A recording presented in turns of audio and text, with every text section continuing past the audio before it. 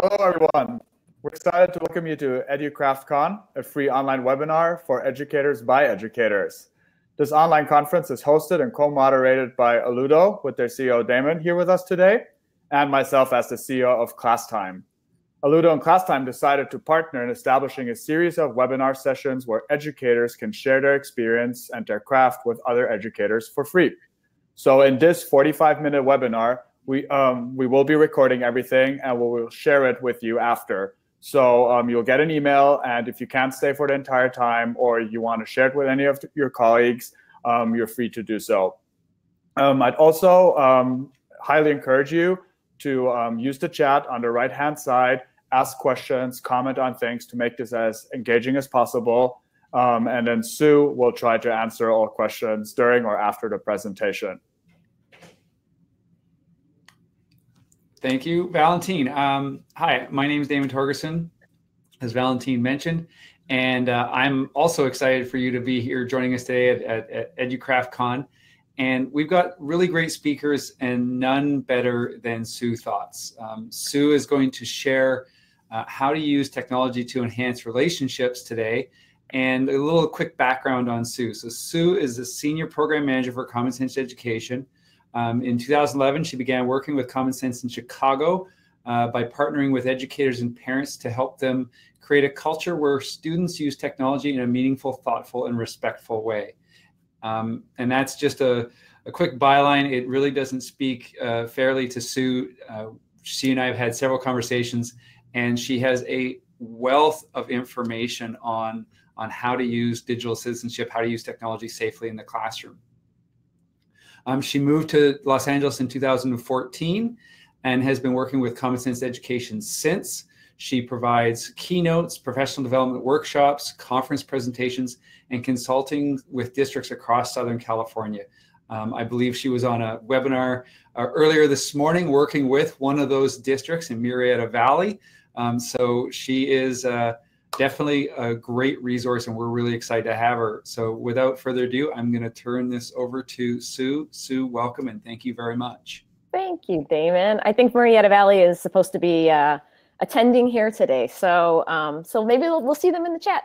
Yeah, thank you so much. It's very awkward to sit there and listen to somebody talk about you for, for a couple minutes, but thank you.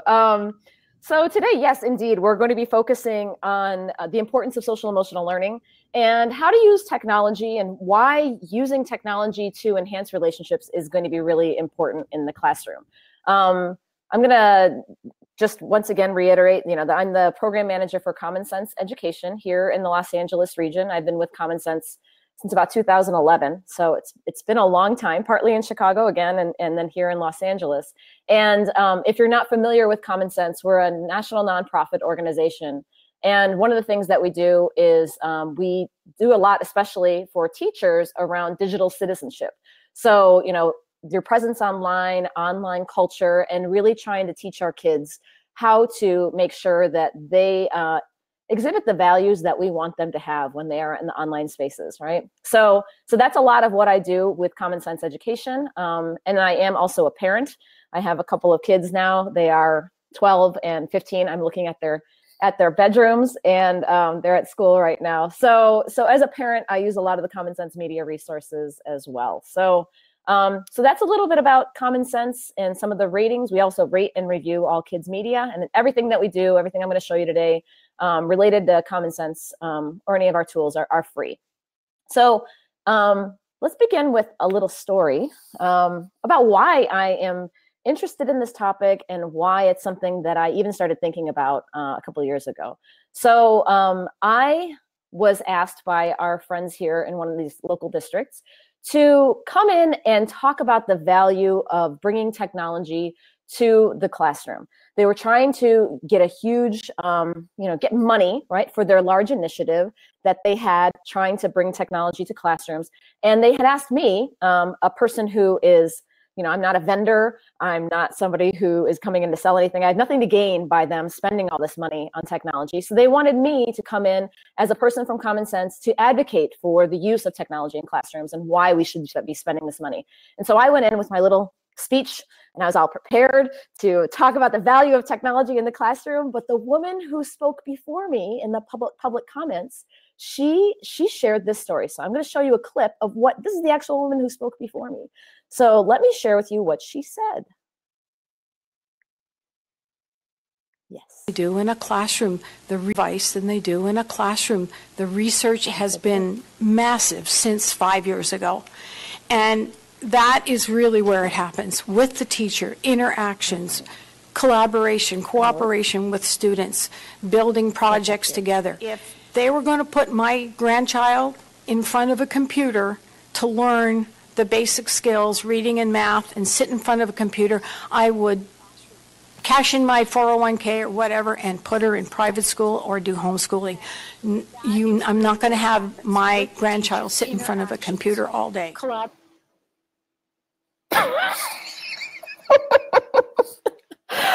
We tested it. It was working. Let's see if we can try that one more time, because it's kind of important. They do in a classroom the device than they do in a classroom. The research. Let me know if you guys have any advice. We were able to see it.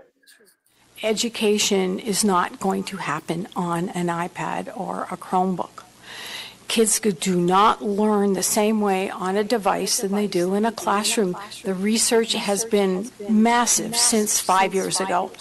And that is really where it happens, with the teacher, interactions, collaboration, cooperation with students, building projects together. If they were going to put my grandchild in front of a computer to learn the basic skills, reading and math, and sit in front of a computer, I would cash in my 401k or whatever and put her in private school or do homeschooling.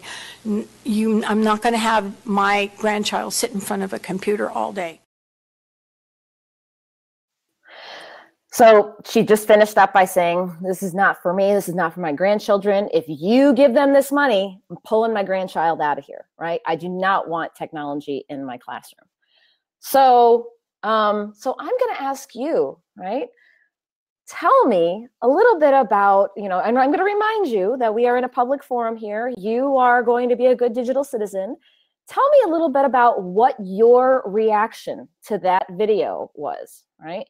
So I'm going to share my screen here, and I'm going to ask you to put your reaction into this Menti. So if you could, let's see. Can you guys see my Menti? Yeah, we're good. Can you see it?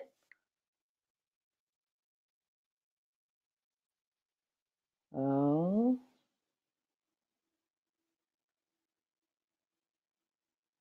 Can you see my screen or no? Yeah. So this is the Mentimeter, and I'm asking you to share your reaction. You go to menti.com, and you can do this on your phone. You can do this on your device, open another window, and put in the code 724113. No spaces or anything. It's just, so tell me about what's your reaction when you see, yep. And I just want to know, like, in your words, what do you think of this?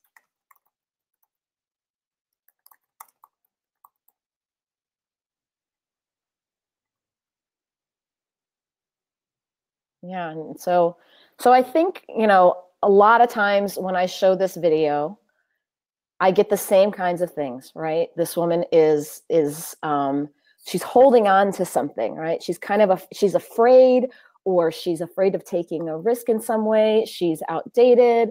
And then some people also say things like, she's got a closed mindset, or sometimes people say, I think it's kind of a little bit true, right? I somewhat agree with the things that she says. So I get a variety of different things.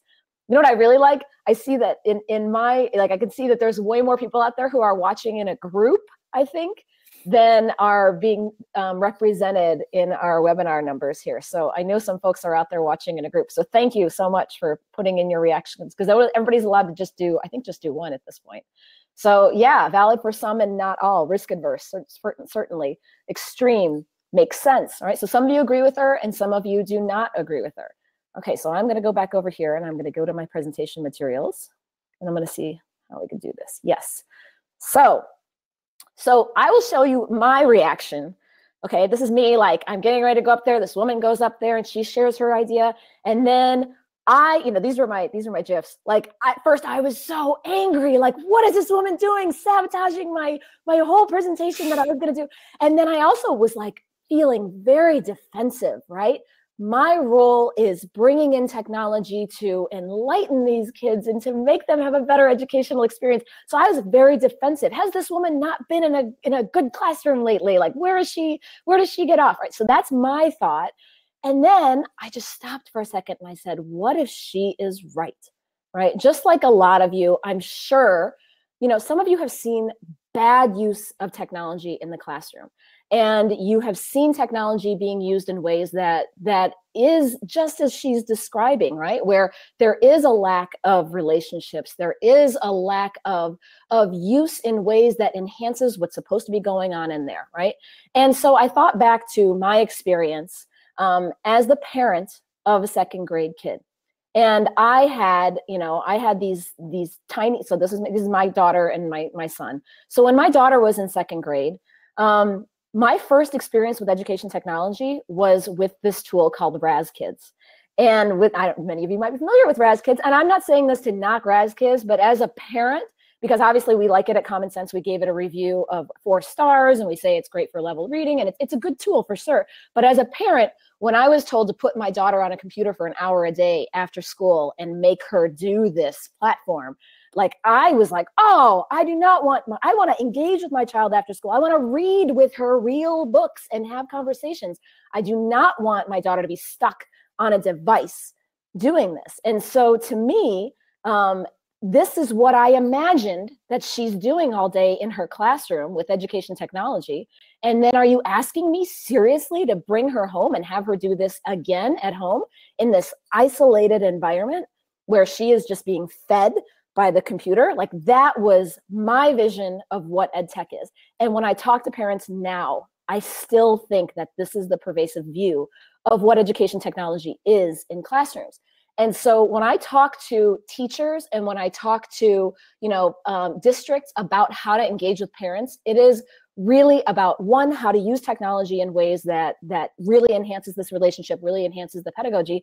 But then you need to be teaching your parents about how their students are learning in your classroom and what that feels like and what that is to your students so your families can experience that. Because otherwise, this is what they think technology is doing in their classrooms. So if this is what's going on in your classrooms, okay, that's a whole nother conversation. We need to back up, right? Because this should not be the extent of what's going on with your tech. But parents have the perception oftentimes that this is what's going on with your tech. So I just want to reiterate what this woman said in the video. She really said, I wonder if I can get rid of this. Hold on. Oh, okay, close this. Okay, so what she said was, this is her quote. She said, education is not going to happen on an iPad. But the meat of what she said is, this is where it happens with a teacher: interactions, collaboration, cooperation with students, building projects together. That is the heart of a classroom. And I think that we can use technology to really enhance that, to collaborate, to interact, and to build projects together. And that is what I want to talk about today. And I want to change the image of education technology with our families and really do that much more. And so the reason that I was so adamant about this is because I had just visited the classroom of a good friend of mine, Leticia Citizen. She's at Citizens Owls on Twitter. And her 5th grade classroom at that time was a wealth of social emotional learning. And she was one-to-one. And she just put on display this most, amazing day. I was only in her classroom for a little bit, but the heart of her classroom was social emotional learning, even though, and especially because of the fact that they were one-to-one.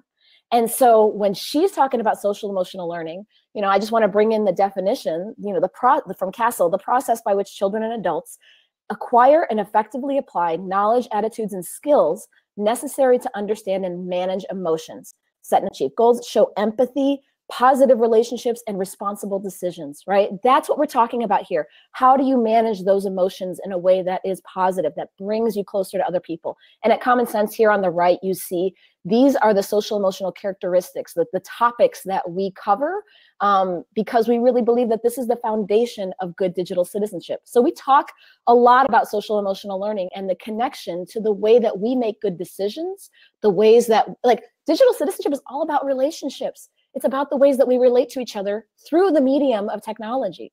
And so the foundation of which is really about the way that we control our emotions and the way that we relate to each other socially.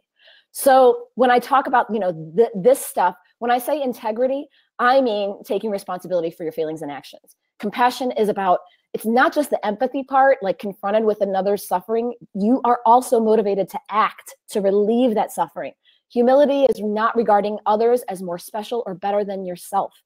Gratitude is appreciation of the benefits we receive from others and the desire to reciprocate, right? So these are very specific character traits that we really want to bring out in our kids.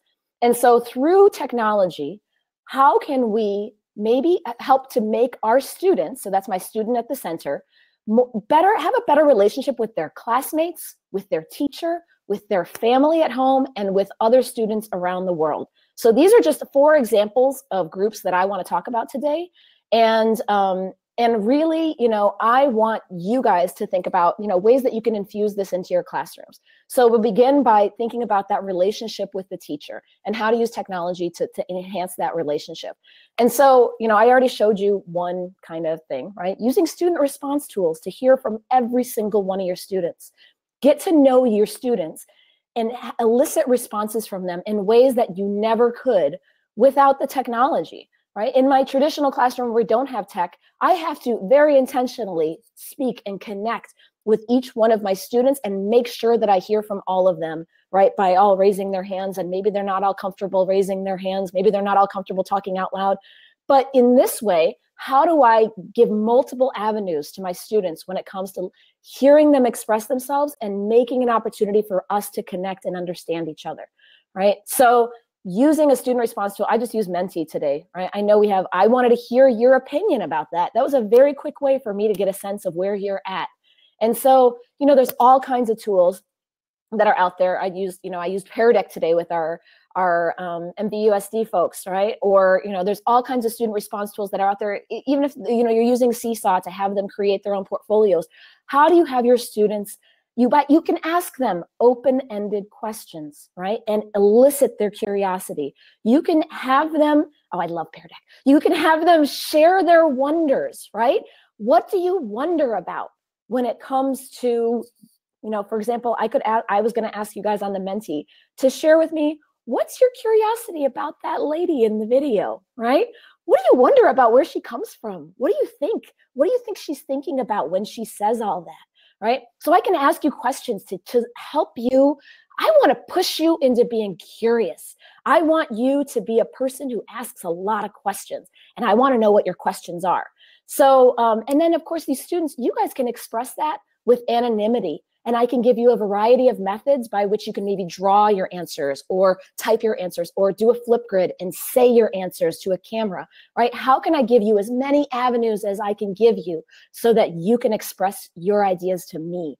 And then, of course, I want to thank you all for participating in that and giving me those answers, right? I have to express my gratitude for your willingness to share with me.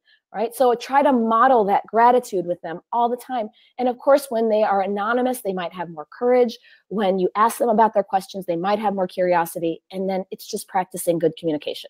So I hope that's like you and teacher, like student and teacher. How do you use that tech to enhance that relationship? So hope that makes sense. Okay. I'm going to take a breath. Are you guys okay? You guys good? We're good. I've got a quick question, just throwing it out there. How do you balance anonymity with like safety and that sort of thing with reputation? It's a huge issue on the internet. So it is huge. So one thing that I would say is, like, in our classroom, that's a little walled garden, right? If I'm using a tool like Pear Deck, or if I'm using Menti or something, and somebody says something inappropriate, right? If I have Pear Deck, I actually know I know who it was, because they might see themselves as anonymous in the projection, but on the back end, they've all signed in and I know who they are. So but something like a Menti, let's say something gets up there. Isn't that a perfect opportunity to have a conversation about, right now that just is within the walls of my classroom, as opposed to the things that they're saying out loud to the greater world that can have an impact on them, in a greater way. So you're practicing good digital citizenship in the classroom, and you're giving them opportunities to put it into action right there. When things screw up, boom, that's your teaching opportunity right there. Very cool. Very cool. And yeah, it's embarrassing as a teacher, but you know, like think about having that conversation and really talking about why a student feels the need to do this, or you know, maybe you need to have some control and gradually release that. You know, so yeah, I do a whole presentation on like social media and the ways that you can like ramp up your kids to, you know, to get into the wider world. So yeah, good question. So then when it comes to them and their classmates, this was my favorite thing that Leticia did in her classroom. And I'm going to show you a picture of her classroom. She had her students using creation tools, using technology for quick works that her students could share with each other. So as opposed to like, you know, art and you're pulling out all the stuff in art and, you know, like how can we create a quick photo and do an edit and then share that idea with another kid? Right? How do we use technology to think about ways that like when students make something and then they share it with somebody else, they're a lot more invested in that creation than just like, tell me the 5 ways you see these characters, you know, relating to each other or whatever, and then have a conversation about that.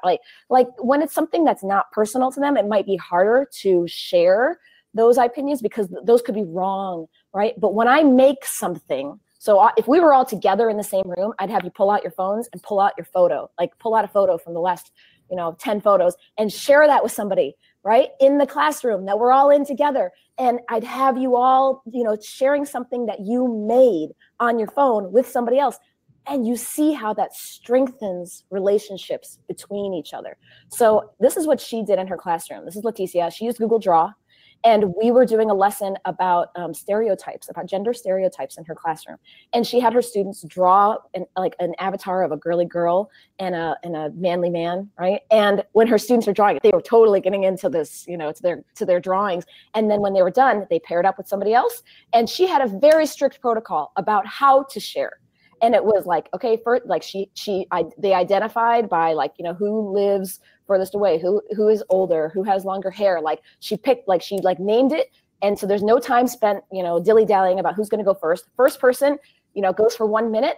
And the other person is a really good listener. How do you model that good listening, right? So her students are modeling good listening by, you know, your body language and by being quiet and by, you know, like really being an attentive listener. So she is explicitly saying, how do you be a good model, you know, of a listener, and how do you share? How do you be a good communicator? And so she is teaching those skills right there in that classroom with that pairing while they're developing relationships with each other, all at the same time.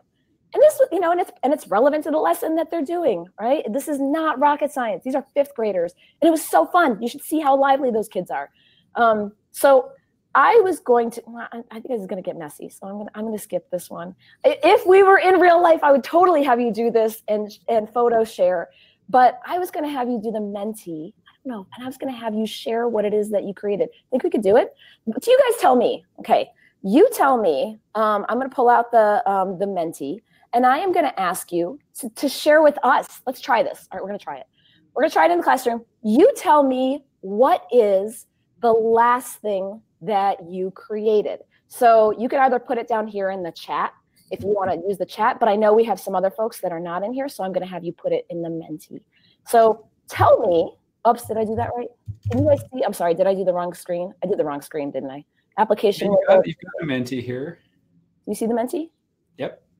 Okay, so tell us the last thing that you created. And I don't know how this is going to pop up in my space here, what this is going to look like. Can you guys see? So if I hide my image, so tell, like I want to know, somebody created an invitation, right? Probably an invitation for a party. And what I would love if you know, I just want to hear, like, this is like, how does that relate to who you are? If you're telling me about like the invitation, oh my goodness, somebody's creating a video game. Seriously, wow. That is so cool. Creating or adding a Quizlet quiz, right? You're not just taking the old stock one, creating dinner, right? Dinner, you're feeding your family, you're feeding yourself, you're making something nourishing, right?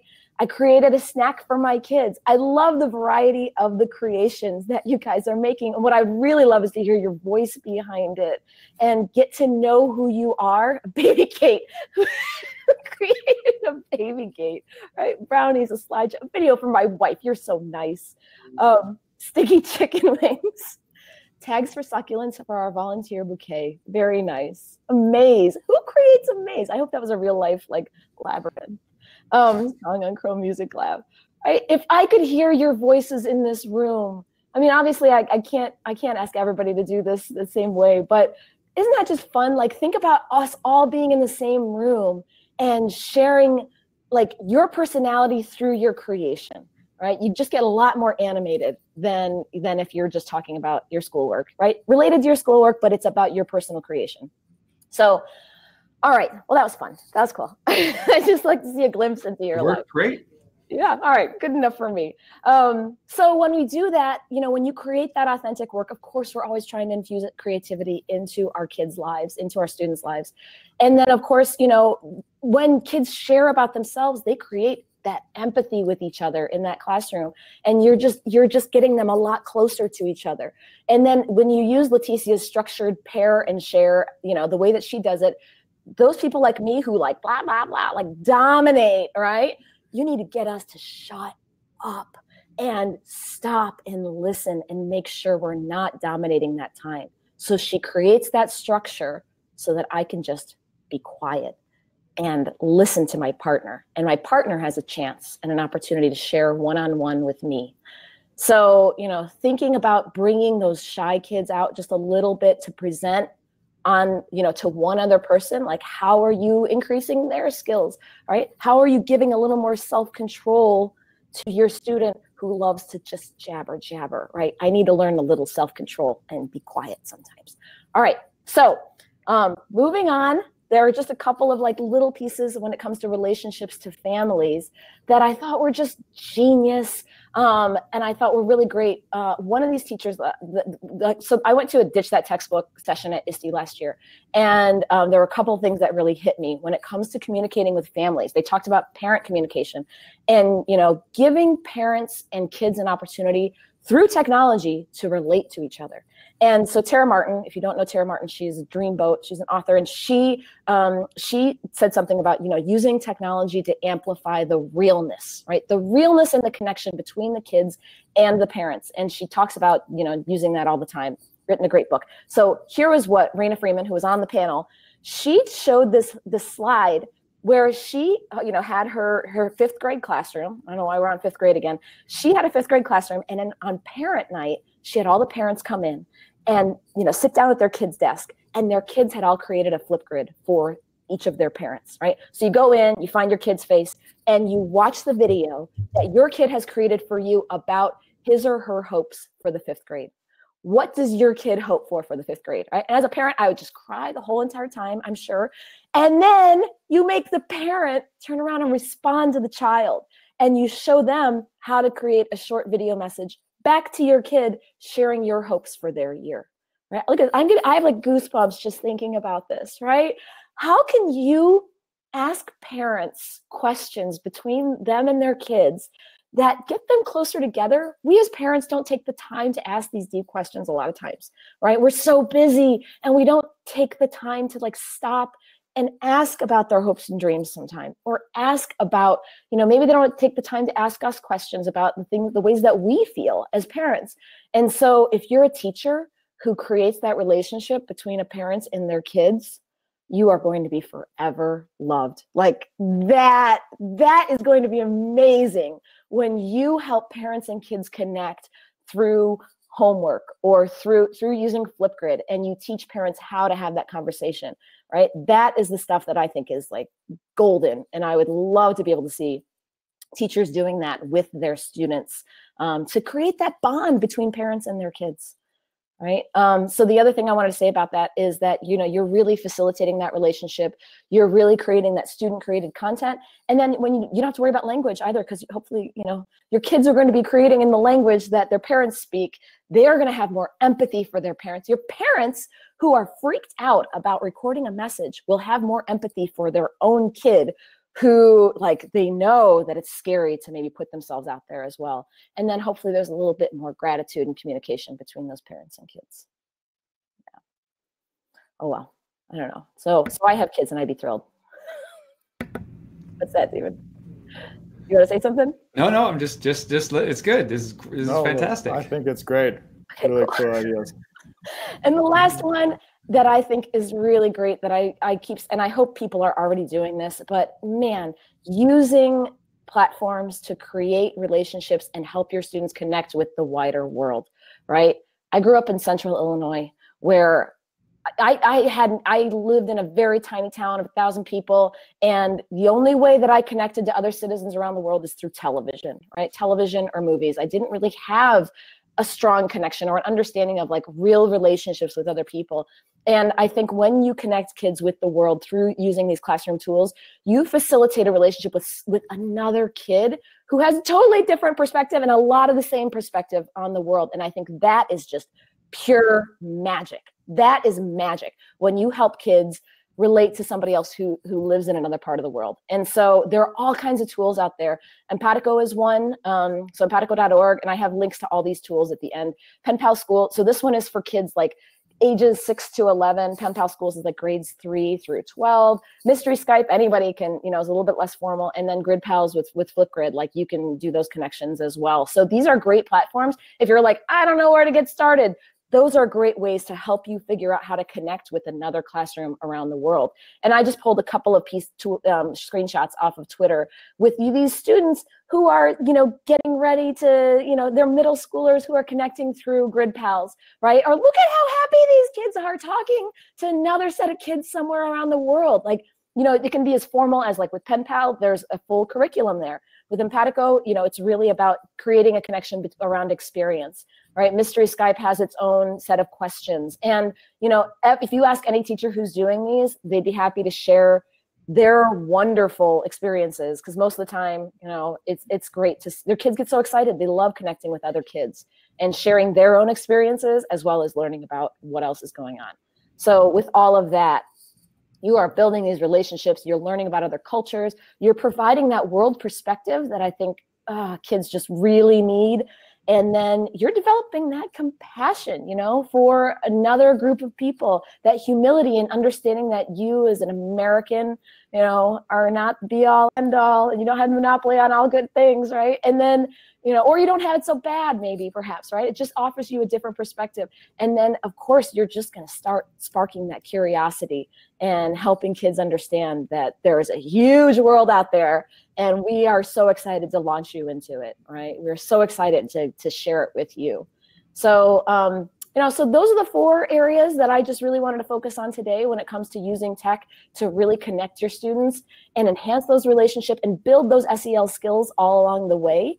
Because, when it comes to your students, of course, I always think about this, like they learn best from, you learn best from those that you love, right? And if you have a good relationship with your peers in your classroom, with your teacher, with your family, like building those relationships is something that a teacher can really do to help your students learn generally, right? Not just from you, the teacher, but also from everybody else around them.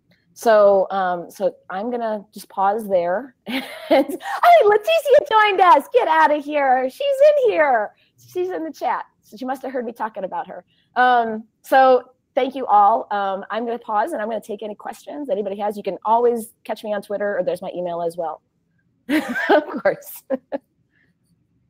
And I've got some questions here that I'm going to ramp up for you just 1 second, and I'll let others jump in. Thanks, Linda.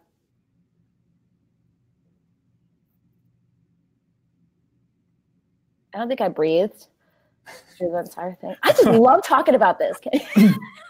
We can see that, but it's great. I know. I don't get to talk about it enough. I did this as a keynote last summer, and I spent all summer just asking everybody about their examples and the things that they did with their kids and just gathering information. And there's, that's not the complete list by all means. Like there's so much stuff. Oh, I know what I was going to do. Here, let me show you guys this. I was going to share this with you.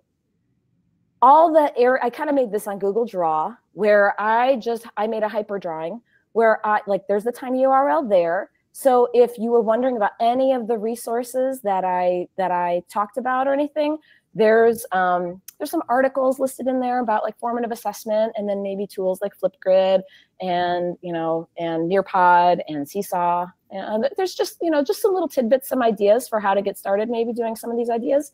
So you can access that Google Drawing, and those are all hyperlinks to those tools, or to the review of those tools at Common Sense. And we can share this deck out? You can share this deck out, yeah, by all means. Perfect. We will do so. We'll make it available. One question that we had, we asked people to ask questions when they registered. So I've got a couple of those questions. And one of them is, how do I keep class management and academics moving forward on content when social emotional issues arise? That is a good question. To me, it's really hard to not stop when it comes to social emotional issues in your classroom, right? And I think about things like, how do you, same with digital citizenship, same with social emotional learning. How are you kind of addressing that up front in your classroom in a proactive way? So how are you giving everybody an understanding of what our expectations are in the classroom? Because if you don't set that foundation and that baseline for how it is that we relate to each other, both, when I think about SEL in the real world, how do we relate to each other in the classroom? And then in the digital world, through digital citizenship, how do we use the technology to relate to each other in that space? Like, those are basic foundational issues that you as a teacher need to really be proactive about setting what those expectations are. Because if you can't do that, then moving forward with academics or, that gets really hindered, because you're going to run into those SEL roadblocks. You're going to run into those DigCit roadblocks. Until you have established what that foundation looks like and what your expectations are, it's really hard to be productive in an academic way. And part of it is like, yes, there is a high value on that academic piece, and we're being tested on that part. But at the same time, this SEL stuff, the relationship stuff, the digital citizenship stuff, that is incredibly important too, right? You're not necessarily, your kids aren't going to be tested on that, but it's only in a positive culture that you're able to achieve that academic goal that you are really trying to get at, right? Or else you're just constantly going to be stumbling upon those cultural issues. It's kind of always framed as mutually exclusive. Like, you can either do academics or you can do social emotional learning. And you obviously that's not the case, and we're holistic students, people, right? It's not one thing or the other. So very, very nice answer. Another question that came up, and I think I might be staring at it on this slide, is for the teacher that's just kind of dipping their toe into this, what are some of the first things that they can do to come up to speed, and or just do the first few things? What are the first few things a new teacher to social emotional learning, maybe an older teacher as well, but a new teacher to SEL might take the first steps towards? Well, one thing that I might recommend is we have a blog at the Common Sense website. So I'm going to pull up the link. And of course, all those resources there, by all means, pick something. You know what I always say is, like, pick the thing that seems most easy to you, right? Pick the thing that you want to change in your classroom. And if it's about, like, maybe it is about formative assessment, but if you're thinking about changing the way that you are interacting with your students, how to use formative assessment with this relationship focus in mind. It's not just about, like, getting the information from your students, but it's about getting the information from your students so that you can enhance that relationship, right? It's a little bit cyclical. It's a way to teach in a better way, rather than just so that you can see what you need to be teaching on, or just so that you can see what you're going to need to be, supporting your students in academically. How are you using that to maybe build that relationship? So I just posted the social emotional learning article that we have, or blog series that we have. This one's about self-control, but we have a whole set of resources. Actually, I'm going to go back and pull up. These are just easy ways to integrate resources related to social emotional learning into the lives of teachers. Here's the more general one. I posted the one about self-control, but this one is the more general toolkit related to social emotional learning. So there's some great professional development articles in there, as well as good teaching parent resources as well. So that might be a good place to start when it comes to some of the resources that we have and the way it all ties together with technology. I didn't even talk about it today. Wonderful, wonderful answer. So in addition to Common Sense, where are some communities out there? Like, is there a Twitter community? Is there a Twitter chat that I can join into as a teacher, that I can get more information on this? Is it, I mean, obviously I can follow you, you're providing a lot of information, but where else in the community is there for me to get more information? Oh, there is a whole SEL chat, right? And CASEL, which is the collaborative on social emotional learning, academics and social emotional learning. So CASEL is a great, CASEL, that is a great resource to follow when it, specifically around social emotional learning. But they do host, yeah, I would imagine. I don't know. I never jump into the SEL chat. I'm too busy with the tech chat. I should probably go and live over in that world for a little while. I think the thing that I want to say about, I work in the tech area, right? I work with a lot of like the tech directors and the tech teams. And just recently I've started working into the school counselor realm, and thinking about those people who are really about setting culture and teaching a lot of the social emotional learning stuff, you know, with their students. And there seems to be this big divide between, you know, the tech folks and the counselor folks and the social workers. How is it that we can kind of think about building a team together to address the digital space? It's not purely just the realm of our tech folks. And, you know, a lot of times our school counselors, they understand a lot of this stuff. So how are we working together as a force within a school to really meet the needs of our students, right? If you're working with, you know, your MTSS teams or your PBIS teams, or if all these acronyms don't make any sense to you, right? We're all kind of doing a lot of that culture setting in our schools when it comes to the ways that we are supporting students. And a lot of the ways that our students are relating to each other is in that tech world. So why aren't we all kind of having a conversation together, you know, and bridging forces so that we can have that conversation and make sure we're providing the best foundation for our students, both in the tech space and in the real life space, so that we're all being consistent with our messaging, right? Well, I don't know if I answered your question. I have no idea what your question is. I just talk, sorry. What's your favorite milkshake? My favorite milkshake? I'm a chocolate malt fan. I like anything malt related. I knew I'd have an answer for that. Well, there's a whole host of just great resources here that Sue has shared. I'm going to turn it over to Valentine to start to wrap this up. Yeah, absolutely. So thank you everyone for your interest and also attending throughout the entire webinar. And of course, thank you, Sue, for this amazing presentation. I'm sure everyone loved it. As mentioned in the beginning, you will receive an email with a link to rewatch a recording of this webinar, so you can share it with your colleagues and friends who haven't had the chance to attend today. We will also send out a little survey. It will just take 2 minutes, but it will really help us to improve in the future for any other webinars that are coming up. So on behalf of Alludo, Classtime, and EduCraftCon, we really thank you again for your time, and look forward to engaging with all of you sometime in the near future again. Bye-bye.